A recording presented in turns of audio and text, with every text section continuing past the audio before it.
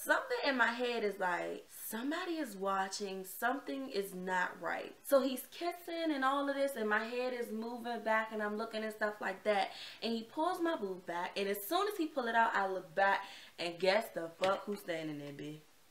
Hey boos, welcome back to my channel. So today's video is going to be a little different. This is going to be a story time, and I don't know how good I am at telling stories, but hopefully this is like interesting enough to watch. So this is the story where I got caught with a boy. So my very first love, let's just call him Charles. Charles was my very first love. This was middle school. I met him in 7th grade. He was in 8th grade. You guys know how like puppy love go. You in school, you meet up at the lockers, you on the phone all night. You really can't see each other, hang out, because around this time you're not really allowed to have boyfriend or girlfriends, especially girls. You ain't allowed. You in 7th grade. But you sneak anyway. I snuck around a lot for Charles because that was just my baby. So in school, most definitely, we had our times where we would like sneak out of class and go see each other, meet up in the bathroom or by the bathrooms, or he would come to my door and like peek his head in, and I used to get these butterflies like, oh, my baby's here. It was just one of the type loves. So at this point in our relationship, Charles and I were reaching the whole sexual point. And again, I was in 7th grade, he was in 8th grade. We really didn't have the space to have sex or do anything sexual. The most that we only did was kiss. So in 7th grade, I was a dancer. I danced 7th and 8th grade in my school. So 7th grade, I was a dancer, and I always had dance practice every night. Well, not every night. I want to say on Tuesday, Wednesdays, and Thursdays, I had dance practice. So one of these nights, I had dance practice. Now, I'm going to give you some background information on Charles right quick. Charles was a mama's boy, like legit. His mother loved these out of him, okay?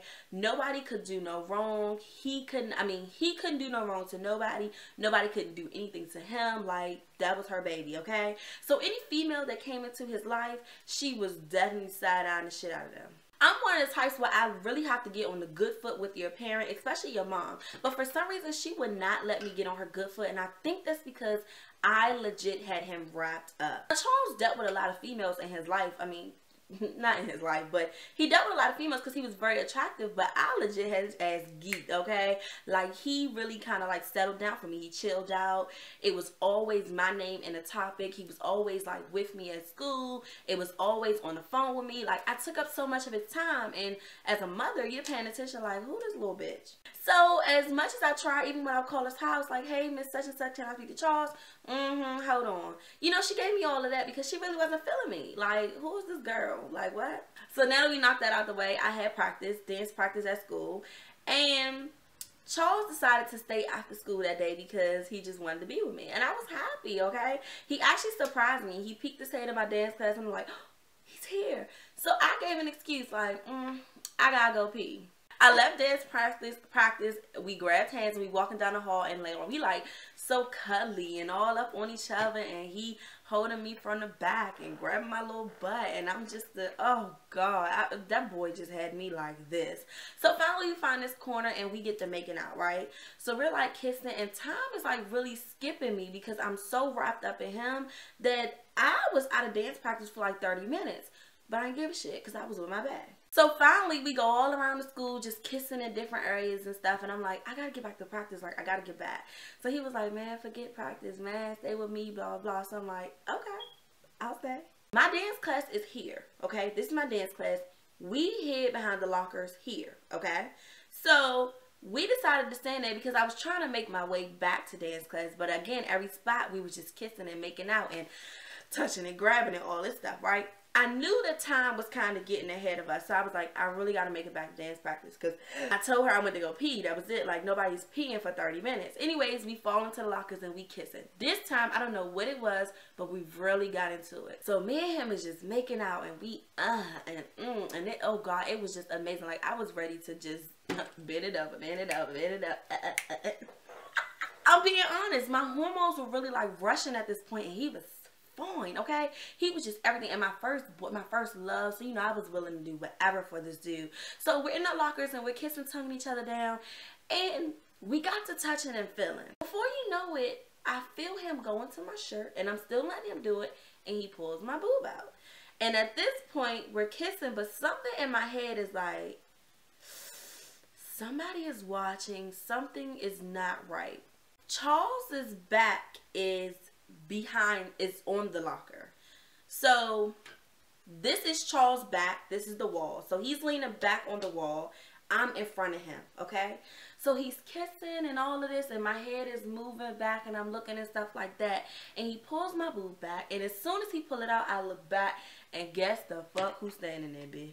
Y'all, Charles's mother is standing right there watching the whole scene, and she like this. And when I look back, I'm like, oh shit. So in the process, Charles' eyes is closed. Like, he's really close, he's getting into it. And I'm like, stop, your mother. So she like, so this what you been doing? So you just out here with my son. She ain't say shit about her son, she talking to me. So you out here with my son doing this, right? So she all loud, Miss Brooks, that was my dance teacher name. Miss Brooks, one of your students is out here hugged up on my son. And Miss Brooks like, Natisha, you been gone for 45 minutes. I thought you said you had to go to the bathroom. And I'm just like, yeah, I did. So anyways, his mother is really like going off at the mouth. My teacher is like, well, ma'am, calm down. I'm just going to take her. So as I'm walking back to dance class, his mother like, I'm going to wait for your mother because I'm going to let her know how fast you are and what you're doing after school with boys and this and that. She never got on Charles. She never got on him. It was just me that she was just going back and forth with. So I was just like, girl. So I knew that the lady was waiting for my mother because she wanted to speak to my mother and tell her about the incident. And you not snitching on me, big, because I knew that was the end of me. So I waited at least like 15-20 minutes before I came outside. I guess she got tired of waiting and she ended up leaving. So I was like, okay, this is the time. I'm just going to make a run for it. So I grabbed my shit, run down the steps, and run to the front of the building. And I'm like in my mom's car. And she's like, what's wrong with you? At this time, my mom was a workaholic. So, you know, whenever you get in the car from school, your mother always on the phone. I mean, always on the phone. And at this point, it ain't no conversation interruptions when she on the phone because it's after-hour conversation. So, you know, she catching up with her girlfriends, her boyfriend, whoever. Most likely she on the phone with her girlfriends telling her about her day. So, I knew I couldn't really interrupt her, which was perfect because I want her to not pay attention, let me get in the car and her pull off. But what threw her off was the fact that it took me so long to come out. So she like, yeah, girl, hold on. What took you 20 minutes to come out? I was like, Mom, dance practice led over. But all the girls in the front, yeah, you don't see Miss Brooks in the front. I was back there with her. We trying to learn some back bend or something like that. Oh, okay, fine. My mother's still sitting there on the phone talking. I'm like, bitch, pull off. Like, let's go. Y'all, I remember this day like yesterday. His mother, Charles' mother, drove a big black truck. That motherfucker, it was like a Tahoe or something. And I happened to see, my mother starts the car up and she's putting off real slow because, again, she on the phone, ain't paying attention. Yeah, girl, driving and shit.